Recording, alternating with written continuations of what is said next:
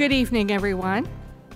I'm Chris Barnes, Professor of Business Management here at Lakeland Community College, and I'd like to welcome you and thank you for coming to the Dworkin and Bernstein Management Lecture Series at Lakeland Community College. This series is brought to you through the endowment of Dworkin and Bernstein Law Firm. Tonight, we're going to be hearing from Jean Makesh, President and founder of the Lantern Group. Jean Makesh has designed a state-of-the-art, award-winning Alzheimer care facility in Madison, Saybrook, and Chagrin Falls, Ohio. His fascination and passion with aging was the impetus to design and create a personality-centric rehabilitative, care program. It's a patent-pending retro virtual time capsule to nurture and facilitate memory and to promote functional independence. It's the only care program in the world that is therapeutic in nature and utilizes the individual's environment, learning, and activities to activate repressed memories and stimulate newer learning. Mr. Makesh is on a personal mission to support, educate, and equip the elderly, the caregivers, the family members, and the healthcare professionals with the knowledge and resources about Alzheimer's disease and its prevention and treatment. His goal is to continue to design, develop, and construct state-of-the-art facilities and therapeutic care models in the U.S. and other parts of the world. And he has authored textbooks called Revelation to a Unique World for medical professionals and caregivers. Before establishing Lantern Group, he held various senior executive positions at Sun Healthcare Group, which is a Fortune 500 company. He holds an undergraduate degree and master's degree in occupational therapy and a master's in business administration from Lake Erie College. Some of his recognitions include, in 2011, he was the Lakeland Entrepreneur of the Year and has won the Model Practice Award. He is also featured in various local and international media. He lives in Shaker Heights with his wife and 3 children. Please help me welcome Jean Makesh, founder and CEO of the Lantern Group.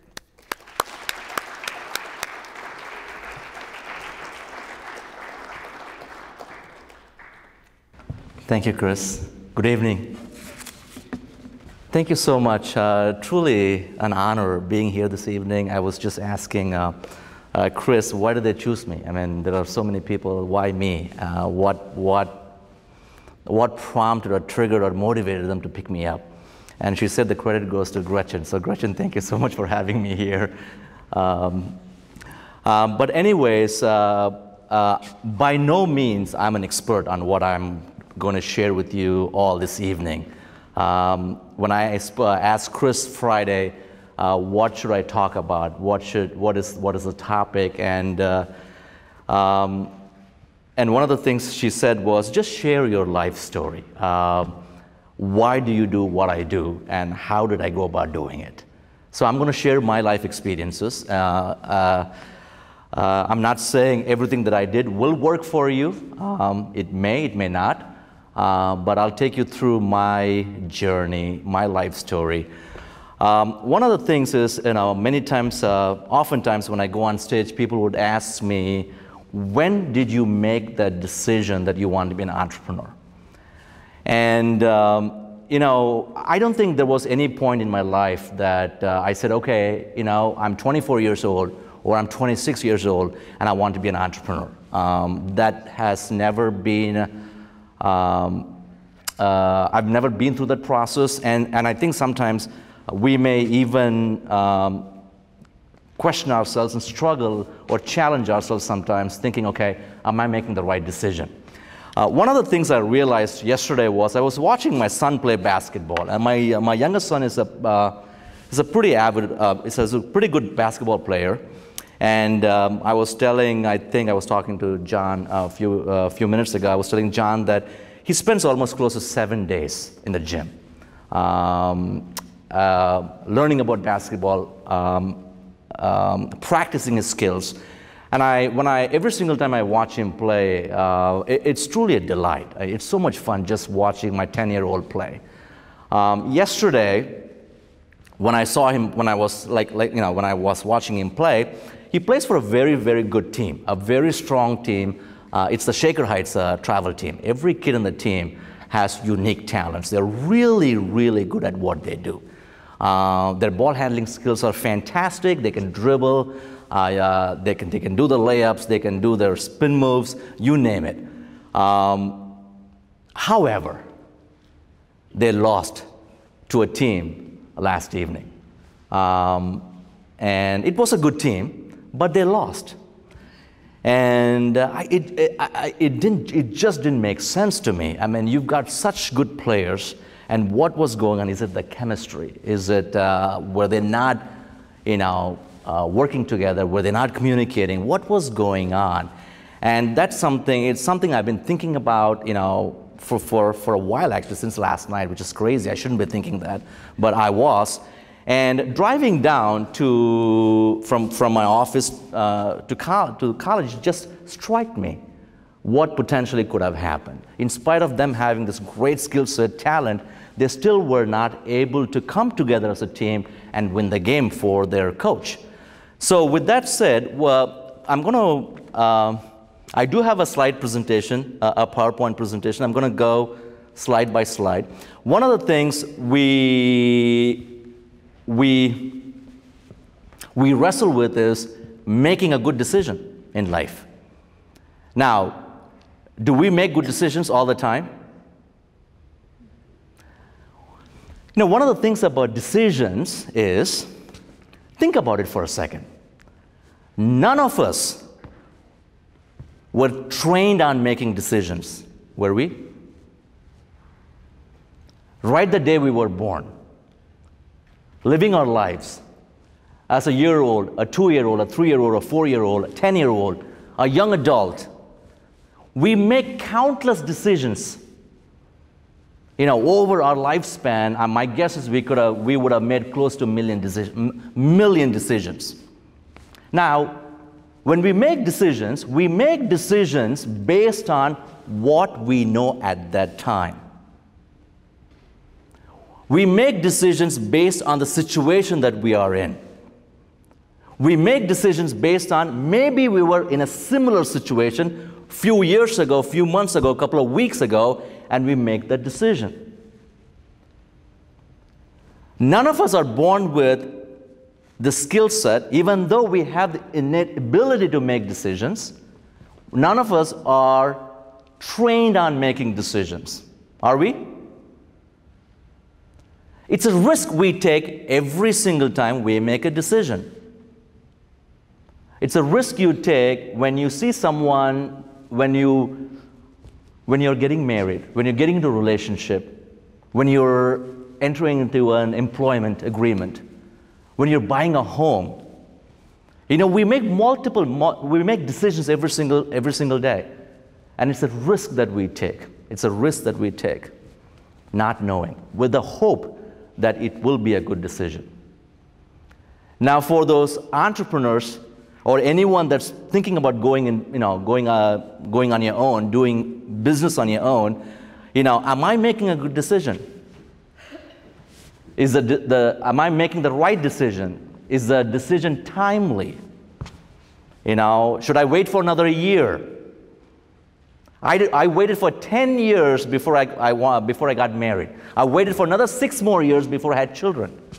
Now, when I sit back and think about it, you know what? I wish I had children when I was a lot younger.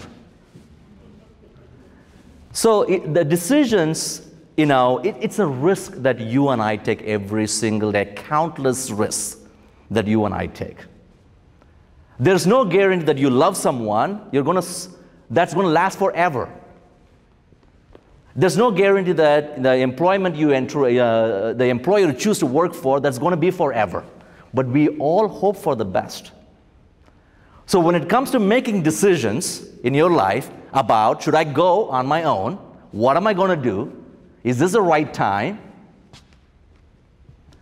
We always sit back and think, and we talk to a lot of people. When you're driving, you make a decision. You don't check with your friends, is it okay for me to make a left turn or change the lane?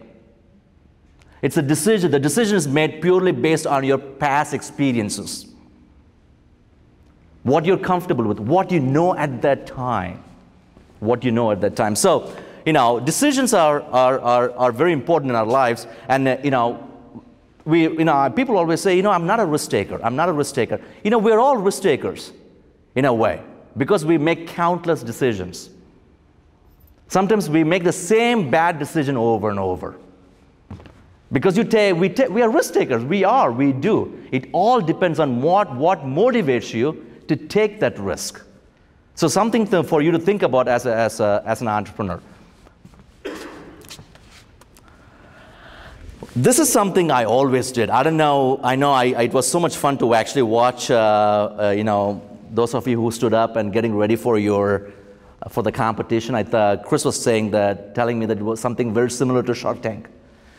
It's so much fun. I used to daydream a lot. When I'm driving, I dream. When I'm in church, I dream. Never paid attention to any of the sermons. I always dreamed. Dreamed in something that I thought I could be good at. I could make a difference. I always daydreamed. Always daydreamed. And see, I think dreaming is a skill. I think dreaming is a skill. Not that everyone can dream. I think dreaming is a skill. And to dream the impossible,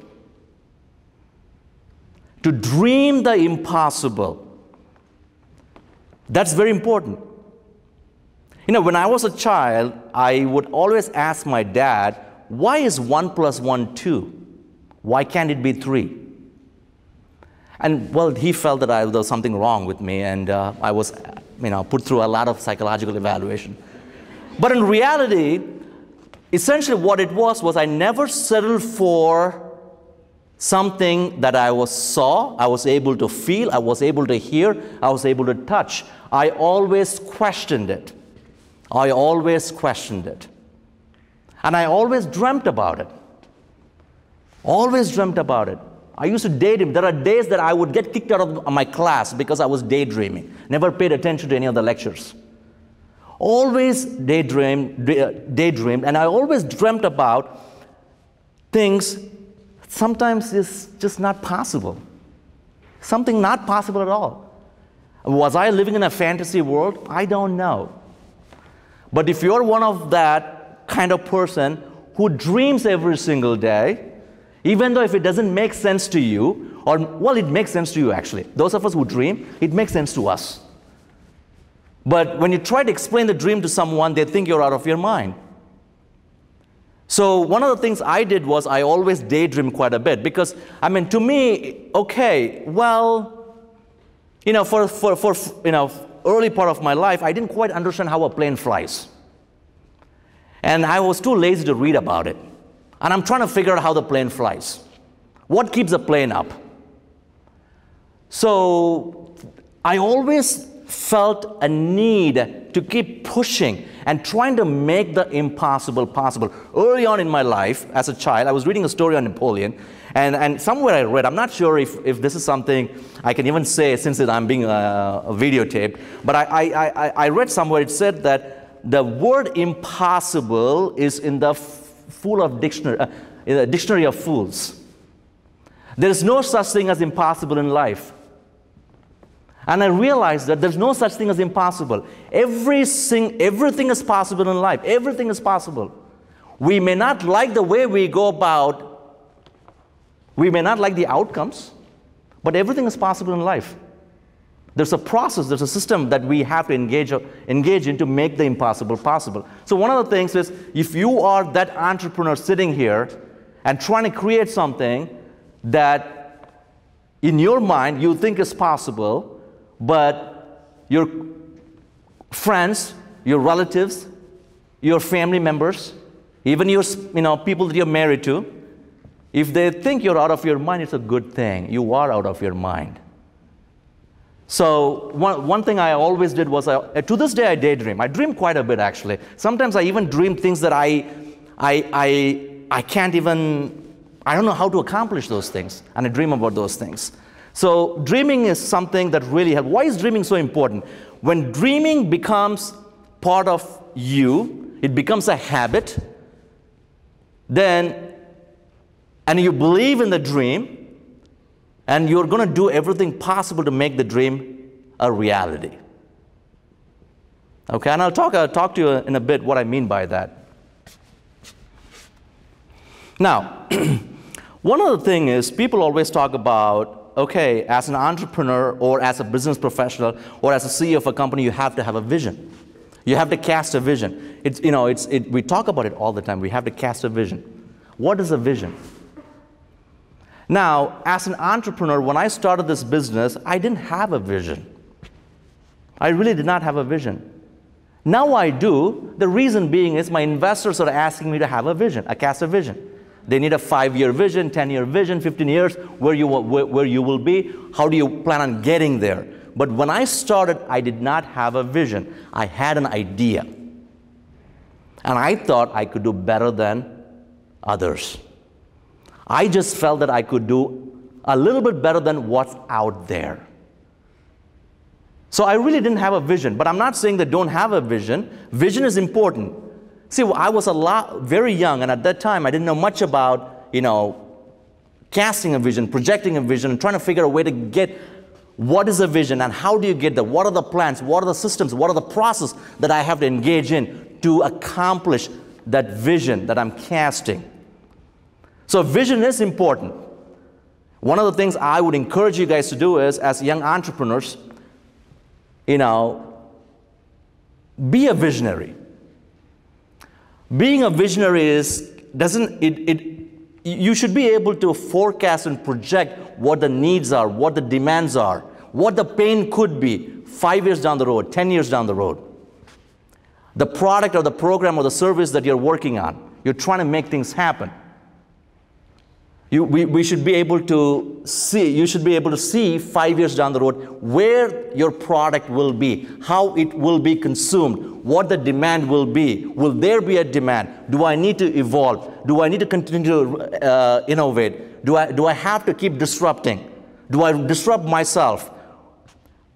What are the downsides of disrupting myself? So vision is important, but when I started, I really didn't have a vision. I just had an idea.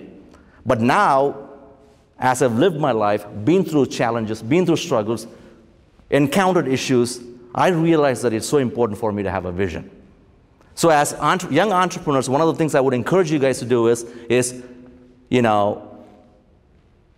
try to develop a habit, try to develop that skill set that you can foresee how your product or your program or your services will be consumed, will be utilized 5 years down the road.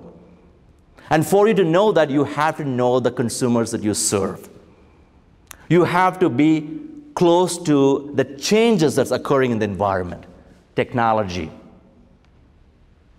is one of them. It could be many, whatever pertains to your product and program. So vision is very important. One thing I realized in life is I have a vision, I have this great idea, but I cannot do it alone. I cannot do it alone. One of the things I did as a young man was I will talk to anyone. I'll connect with anyone. I'll ask questions. There are times when I would seek for information, when I would seek knowledge, I would seek to connect with people. Things didn't go to my favor. Things didn't happen the way I wanted. But that never stopped me from doing that. Many, many times, my friends, even my own close family members would say I was wasting my time having a cup of coffee with someone. One of the things I did was I realized that it is so important for me.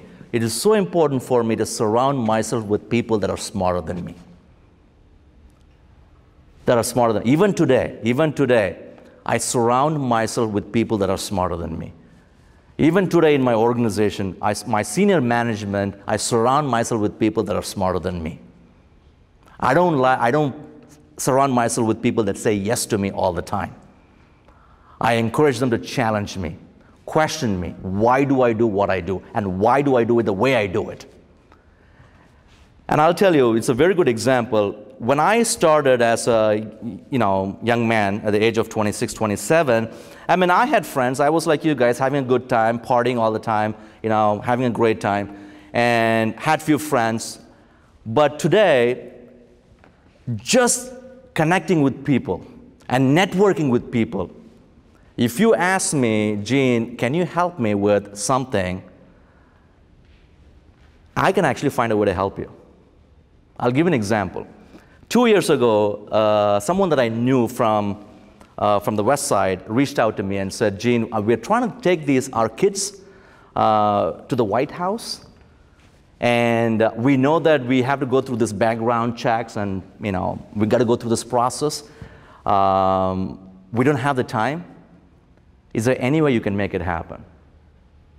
And I did. And that's the power of connection. That's the power of networking. You always connect with people selflessly. Connect with people selflessly. As entrepreneurs, you need people around you. You need people that would encourage you, that would support you, that understands who you are. Many times when you network, one of the things I do is, to this day, if you talk to my sales and to my marketing team, I have never used my business cards that I printed in 2004. I still have that box. Even though I'm the CEO of the company, I've got the oldest cards still. Okay? Reason being is when I go to meetings, and I'll tell you, it's a bad habit of mine. I don't carry my cards. I always forget. And I'm very forgetful. As I'm getting older, actually, it gets even worse. But when I go, I ask for their business card. The reason I do that is, it was organic. First of all, I was forgetful. So I was embarrassed, so I have to ask for a business card. But it became a habit of mine now. When I meet people, I'll ask for the business card, I'll ask for the context. Number one, reason being is, I'm in control of where this relationship would go. I will be able to go back to my office, email them, or text them, or call them, and set up meetings, or have a conversation, or send a note. I always ask, what is that I can do for them? To this day, I never ask what I want from them. Building relationships are very, very important. I know in this day and age, a lot of texting and Snapchatting and stuff like that, I'm telling you, those are good, but face-to-face personal relationship is very important. To this day, many of us and many of you, as you get older, as you start doing business, you will do business with people that you trust, that you believe in, that you can count on. So the key thing is, always be selfless and ask what you can do for them and continue to work with them, and you will see what a blessing it would be for you. And I mean, truly, those practices, happened to me organically. Unfortunately, I didn't have the opportunity to learn about entrepreneurship or to really take a very formal course on entrepreneurship. Everything that I learned throughout my life has happened organically and has happened in a way that I learned and through struggles and challenges. But one of the things I realized, it's so important for me to be for others. Very important. So connection, networking selflessly has been a huge factor in my life. One of the things I would encourage is, I always felt that it's not good enough to be pretty good. I need to be great. One of the things I realized in my life is, there are only two things. I tell my kids all the time that they think I'm crazy and I'm out of my mind. Either you're great at something or you're terrible at something. As entrepreneurs, there's nothing in between. There's no mediocrity. There's no, it's good, I'm good enough. No. When it comes to true entrepreneurship is where you are able to impact people around you, where you're able to influence people around you. The only way you can impact and influence is based on how far your reach is. When you're good at something, I realize that I can only impact people that are within my closer circle. When I'm great at something, I can influence and impact people across the globe. And it's very true in my own life, in my personal story. And I'll tell you, if we have time, I'll share something very interesting and kind of strange and funny, but this is something I always felt that either I'm great at something or I'm really not that great or not good. So again, I don't know how helpful this is. I don't want to put a lot of pressure on you guys, but this is what I followed. I always felt it's not good enough to be pretty good. I need to be great at whatever I do.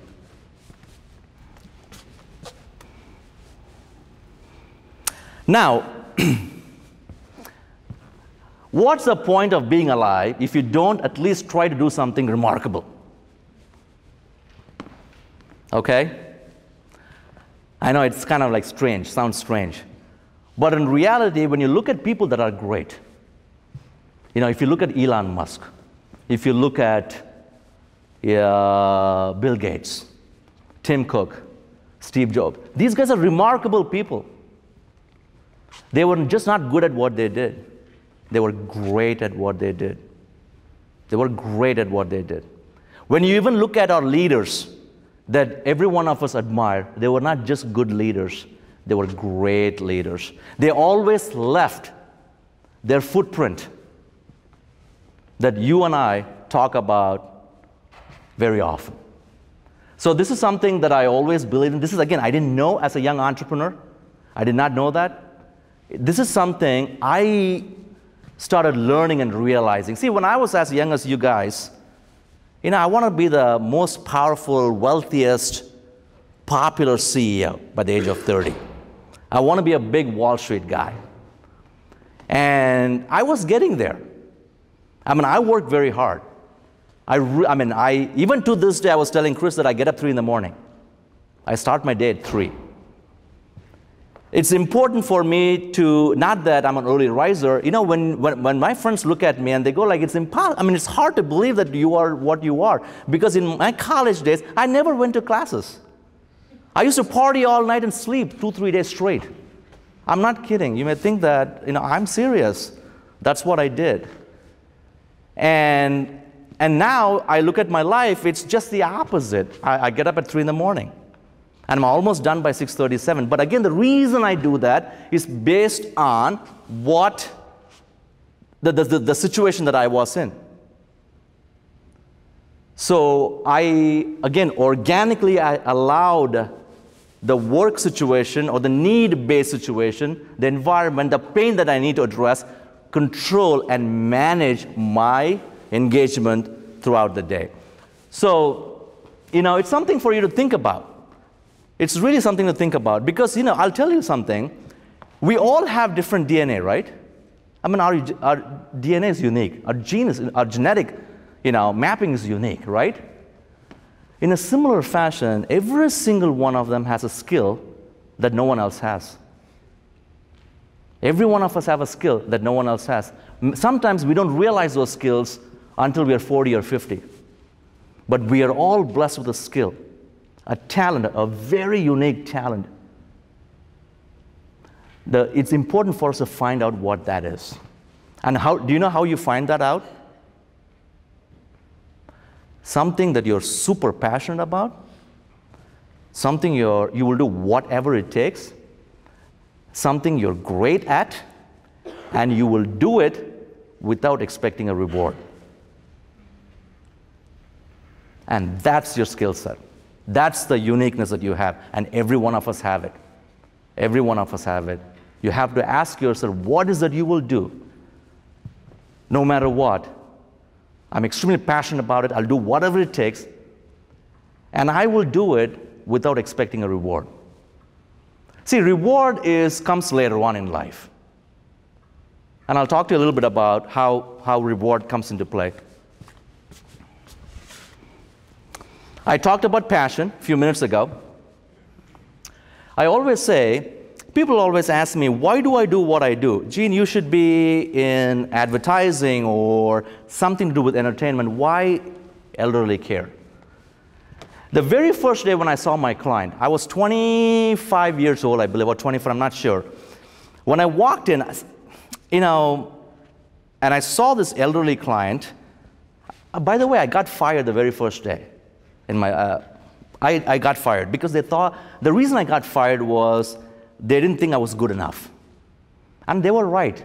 And that propelled me to really understand what the reality is, what is it I need to do to continue to shine. One of the biggest fears I have in my life, I was talking to someone 2 days ago, they said, well, Eugene, you're all set, you've got this, you've got that. My biggest fear is, the reason I get up every single morning is that my fear of failure. I'm afraid that I'll fail. And that's what drives me. So I always say, I'm very passionate about it, and how do I go about doing it? My thing is, if you're passionate about it, you may not have the skill set, you may not have the talents, you may not have the education, nor the wisdom, but you're passionate about it, you're dedicated, you want to do it, and if you think you will do whatever it takes to make that happen, I say, just do it. Be bold.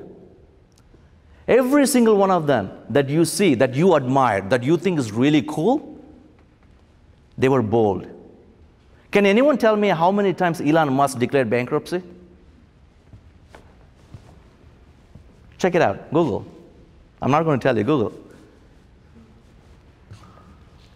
The key thing is, see, we're always afraid of failing, right? I always say this. I see problems, challenges, issues in life as an opportunity. An opportunity to learn something, an opportunity to get better. See, if you see a problem as a problem, I did. If you see an issue as something, what am I going to do? What am I going to do? It will bog you down. It will drain you.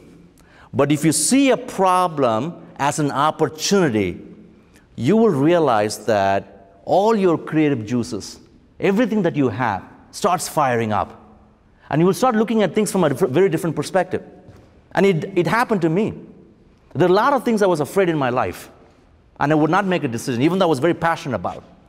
But when I started seeing every challenge and every problem as an opportunity for me to do better, for me to get better, at this point, I'll be very honest with you, there's nothing really worries me anymore. I'm not afraid of anything anymore. The only fear I have is that I'll fail. So one of the things is I would encourage you to think about, when you feel passionate about something, you've got everything what you need to make it happen, be bold and just do it. What's the worst that can happen? You'll fail. That's it. Then try again. If you read up Steve Jobs, you will see how many times he failed. No one talks about failures because it's not sexy. Everyone talks about accomplishments. Every leader that you see that is influential, not powerful, influential, that has made a mark in our lives, you will see they have more failures than successes in life. The key is, how do you go about taking it by its horn and overcoming it?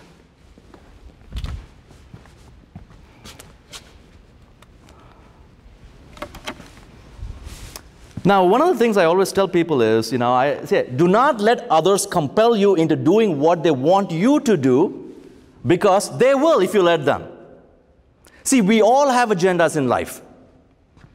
We all have agendas in life. Whether we are conscious or not, we all have agendas in life. Think about this. When you go to work in the morning, you have an agenda. You want to get things accomplished. As soon as you walk into your office, everything that you wanted to accomplish is not getting accomplished. You're getting frustrated because an employee walks in, or a client walks in, or a consumer walks in. They walk in with their agenda, and they mess your agenda up. Similarly, you have a dream, you have a vision, you want to make things happen. That's your agenda. But there are always factors around you that would derail you. Fear, pain, lack, fear of lack. What if I fail? What if this, but, however, all of these factors. So but the thing is, if you believe in something and you're passionate about it and you possess the knowledge and the wisdom to accomplish it, just do it. Just do it. Well, if you don't possess the knowledge or the wisdom or the education like the way I did, I never had, people think I'm an Alzheimer expert. I'm not. I'm truly not. I'm still learning. But what I did was, 7 years ago, when I started this program called SWAYS, I got a lot of pushback from the industry. A lot of people said a lot of things to me, and it was not good. It was very discouraging. It was mean. I was taunted on social media. I pulled myself out of LinkedIn, Twitter, Facebook. I totally went dark. I totally went dark because I didn't want to surround myself with negative comments, which it really gets you. No matter how strong you are, it will seep in and will start affecting and impacting your decision-making process. What I did was I went back and read neuroanatomy, pathophysiology, back to back, cover to cover, so that if anyone has any doubts or any questions about the design, the program that I designed, then I'm able to have a very healthy conversation. Not that I want to be defensive. It is my responsibility to educate the world. All of a sudden, until 2011, no one talked about treating Alzheimer's disease. No one talked about treating individuals with dementia. I came and said, I can treat Alzheimer's, and I can treat dementia. That was a very bold statement. Dementia is, there was a lot of confusion. There's a difference between treatment and cure. When I said treatment, they thought I can cure the disease. And I never said you can cure the disease. You can't. But you have to take a very bold position. And the reason I did that is, as of today, only 9% of Americans have zero risk for developing Alzheimer's disease. Only 9%. There's something I need to do today. I can't wait for another 30 years or 40 years. There's a very good chance I would have the disease. I need to do something today. And so you all feel that way. All entrepreneurs here, you will feel that way. You have to do something today. You're convinced. You're motivated. Tell you, I need to do something today. Do it. If you don't have the wisdom, go get it. Now, we all have Google. See, when I was growing up, we didn't have Google. Now, we all have Google. Well, Wikipedia is not a source, by the way. That's what my 10-year-old said. But there are tons of information out there that kind of guides you. That may not be the source, but kind of guides you. So, if you believe in it, do it. One thing is, the key thing is to address the pain. All of us have pain. Every consumer has pain. Pain is nothing but a need. What is it your product, or what is it your offering or your services? Is it addressing a pain? I'm actually running short of time, so I'm going to move real fast here. So, address the pain and address the convenience. Okay? Those of you who are very young, who use Uber and Facebook and eBay and things like that, when I was 30 years old, we didn't have all that stuff. Okay? Did we need it? No, not really. But now we need it, right? Now I need Amazon. I don't even buy a water bottle from the grocery store. I just go online and I use Amazon. I mean, who wants to carry the bottle of water all the way down up 20 flights of steps?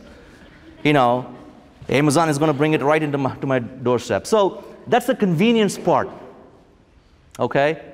Pain and convenience. These are the two important things that I think, that I felt that if I'm able to identify that, and if I'm able to address it, today's pain, what would the pain be 5 years down the road? What would the pain be 10 years down the road? What would the pain be 15 years down the road? The demographics are changing. From baby boomers, Gen Xs. Gen X, we have millennials. From millennials, we have the Gen Ys. Their approach, their attitude, the way they look at things, everything changes. And it will change even faster than the way it did 10 years ago. Technology is making it faster and quicker. See, that's one other thing. I'm in my early 40s, but I'll tell you, I surround myself with people that are in their 20s because I want to know what they're thinking, because in 30 years, I'll be serving them. I want to know what they're thinking, how they're reading, where they're getting the information from, how they're consuming, what their thoughts are. One other thing is, you have to be radically open-minded. Radically open-minded as an entrepreneur. Okay, you cannot be, one of the things I realized, I cannot be fixated on certain things that I believe in. I got to be radically open-minded. Radically open-minded is, okay, I'm open-minded. No, that's not radically open-minded. Radically open-minded is listening to people and understanding their point, their perspective. How did they conclude to what they concluded? The key thing is if you're radically open-minded, you will find ways to serve the people that you intend to serve. Many companies fail. When you look at BlackBerry, when you look at Palm Pilots was the first smartphone, it's the best smartphone. BlackBerry was the next best smartphone. I mean, they're not even in business anymore. What happened to them? They failed to innovate. They failed to listen to their consumers. BlackBerry has over 200 patents. Other corporations are buying those patents. Samsung bought a few, LG bought a few, Apple bought a few. It's no point keeping all that information to you. The world needs it. You got to find a way to get it to the consumer. That's the most important thing. Being radically open-minded is very important. Understanding people's pain, addressing their convenience, I think, is something that really helped us as an organization. Now, last but not the least, okay, I've got this brilliant idea. I've got this great concept. I need money. There are different ways of raising money. And the way I raise money is I went to this one individual who happened to have a lot of money. And one of the things I would encourage you to do is, no matter how great your program is, how great your offering is, how great your product is, you should be able to translate that to economics. It's very important. Very, very important. Not that your investors are not worried about what you have. The investors are in the business of what? Making money. If they give you $1, how soon can they get the $1 back? And how quickly, you don't just return $1, you return $12 for every $1. That's 12%. Make sense? 12 times, I'm sorry, not 12%, 12 times. It really depends. You have to have the ability to translate your offerings and your service and programs in terms of dollars, in terms of economics, and there's nothing wrong. We provide great care. If I go and say, we provide great care, give me $9 million, you think I'm going to get it? No. I thought I would. When I was 27, 20 years of age, great care, great service, this phenomenal design, and the cutting edge, it's going to be one of its kind in the world. We're going to get reviews, people are going to write about this. No. The most important thing is, even to this day, I was in Chicago 3 weeks ago, I ended up raising close to $900 million for the next 10 years to build 81 projects. And my focus was, I have to speak their language. Their language is pure economics. They want to make sure they understand the product. It's important because it's just not economics alone for them. But we as entrepreneurs, sometimes we're shy. of talking in dollars, in figures. That's something that I would encourage you guys to start thinking about and translating. I mean, try to find a way to translate all of your products, all your offerings that you're trying to develop in terms of dollars. You know, some of you that watch Shark Tank, it's all about, okay, how fast do I get my money back, and how much can I own you? You know, it's very hard for entrepreneurs like us. I don't want anyone owning me. That's why I'm an entrepreneur. That's why I went on my own.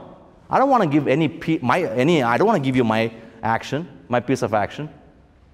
But sometimes you got to figure a way to make it happen. So one of the things I would encourage you guys to present the way they want to hear, not how you want to tell. Present the information the way they want to hear it, and not how you want to tell it. And I learned this. I was flying somewhere overseas for a conference, and there was a missionary sitting right next to me. And he was from Seattle, and I think he was going to, if I'm not mistaken, he was going to an eastern part of India, which is anti-missionary, anti-Christians. And he was going to preach the gospel. I was intrigued by this man. I said, what's wrong with this guy? He's going to get killed. And I very politely asked him, and he was very passionate about the gospel. He was very passionate about what he believed in. He was very passionate about the world has to benefit from the gospel. And that's when he told me, Gene, I always share the gospel the way they want to hear it, not like the way I want to tell them. And many, many times, that's what happens with investors. We always get so excited about the product. We keep talking about our product, our offering. They understand it. Lastly, they say, okay, let's talk about economics. And then all of a sudden, why is this guy interested in money? I mean, that's all he's interested in. He's so evil. In reality, the guy or the gal is in the business of making money. Okay? Now, I've got to try to wrap this up in about 2 minutes. Okay, this is very important for me. These are my beliefs. I always felt that love is more powerful than hate. In my business, we have caregivers, and we expect the caregivers to love and show affection to the clients they serve, which is the older clients. Now, if I don't demonstrate love and affection, if they don't get to experience the love and affection from me, from my staff, how can I expect them to do something that they, in the first place, have never experienced it? So one of the things I realized is love is more powerful than hate. To me, love is about, I'm not a crazy, about hippie here, but see, love is so important in life. Try loving someone. It's easy to hate someone, actually. Try loving someone. One of the things I always believed is, we as entrepreneurs, we as business leaders, we always have to plant trees that will never get to see fully grown. I'm a runner. When I was in Chicago running one day, I was running by the lake. I was tired, exhausted. I stopped and I looked up and I saw this beautiful, well-grown trees right on Lakeshore, right by the lake. And I'm looking at it and I'm going, these trees were not planted yesterday. They were planted 100 years ago. And how did that person or persons or those individuals know that one day I will stand exhausted and tired, and that's going to offer shade and breeze? See, that's what true entrepreneurship is, in my mind. We plant trees that we never get to see fully grown. So it's something that I realize, and it's something that we as an organization, as a CEO of my company, I try to cultivate that, is to continue to sow in people's lives. Try to, start planting saplings, little plants, and let it blossom. It may not happen today, it could be 100 years down the road, but there's always people that would benefit from it. One of the things I always ask myself, again, I didn't know when I was a 24-year-old. I learned this when I was in my late 30s. What is my job on this planet? What is that needs doing that I know something about that probably won't happen unless I take the responsibility for it? Essentially, what it means is, okay, why am I on this planet? See, we all have a purpose in this life. There's a reason we all exist. We're not just, just hanging around. We all have the unique talent, and there's a purpose in our life, and there's a reason why we exist. Okay, so the key thing is, you should ask yourself, is there something that only I can do? I have to do it to bring that change. If I don't do it, who else will? So when you, as entrepreneurs, you will see that things that you're very passionate about is something that you strongly believe in. Always believe this: if you cannot risk, you cannot grow. If you cannot grow, you cannot become your best. If you cannot become your best, you cannot be happy. And if you cannot be happy, what else matters? Okay? I didn't say that. That was Dr. Viscott. And it's true. Every single one of us strive for happiness. And this particular, statement does make sense. I always say this: life is not just about us, it's about people around us. Our creation and existence is to impact the larger good. That's our purpose in life. And last but not the least, this is my thing: to simply dream is a natural skill. To dream the impossible is a God-given gift. When we dream the impossible, and to make the impossible possible, we only have two options. Number one, acquire skills, wisdom, and knowledge to make the impossible possible, or depend on the Lord, for those of us who believe in God, to make the impossible possible. Dreaming the impossible and making it possible is when inventions occur. Inventions impact the larger good and serve the mankind. How many saw an apple fall from the tree before Sir Isaac Newton did? How many? Many did. Many. Apples. I see an apple fall from the tree. Apple fall from the tree. Apple fall. But Isaac Newton decided to do something about it. And that's what put man on the moon. Things that we see every single day around us may just look natural, may just look, it has to happen, it's there for a reason. But I would encourage you today to ask questions. Challenge what you see. Don't accept what you have. You have to push it, and that's what Elon Musk does every single day. That's what Uber does. That's what Amazon does. That's what all the innovators do. So as entrepreneurs, I would encourage you to do that. Now, with that said, I want to close my presentation with a small video. I want to show you, it's just a quick 2-minute video. It's truly,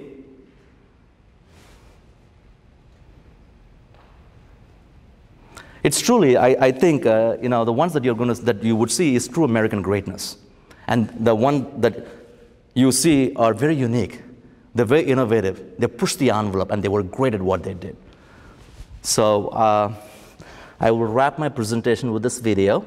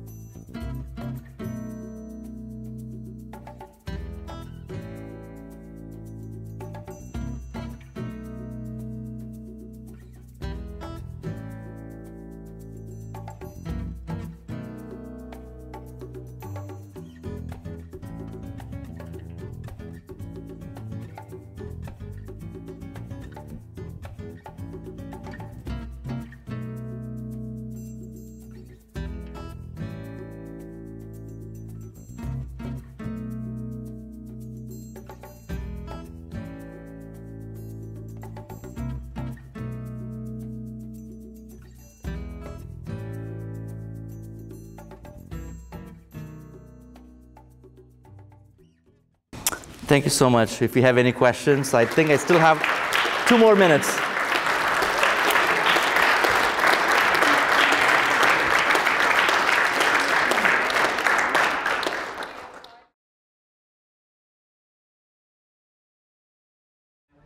Oh, absolutely. Absolutely. No, that's okay. Make it very quick. Our human brain is about 3 pounds heavy. And there are over 2 billion neurons, those cells in the brain. And there are over 3 trillion connections. We call them synapses. So when you take the neurons and the synapses and you put them together, you and I can go to the moon and come back. And that's what is in our 3-pound brain. For every heartbeat, about 30% of the blood supply goes to the brain. So essentially, the blood carries nutrition, oxygen, everything the brain needs to stay healthy, for the neurons to stay healthy. So knowing this fact, there's something called as neuroplasticity. You and I, we have complete control over our brain. We can mold the brain the way we want. That we can shape the brain the way we want. Okay? And we do this throughout our lives. And simple thing as ability to put your shirt on. You don't think twice when you're putting your shirt on or your blouse on. The reason being is you've done that over 450 times. So anything that you learn, and anything you want to master, you have to repeat the same task over 450 times. And it has to be errorless. Well, if you do that, a neural network will be formed in the brain. That's what the latest research shows. So that's why you and I, we can text and email and still, keep driving, because we've done this over and over. But however, when you come down with the Alzheimer, with the disease process, the simple things like ability to learn, dress and bathe and comb your hair and make good cognitive decisions, they go away. What we do is, the way we go about treating is, we pick a task that we would like the client to master.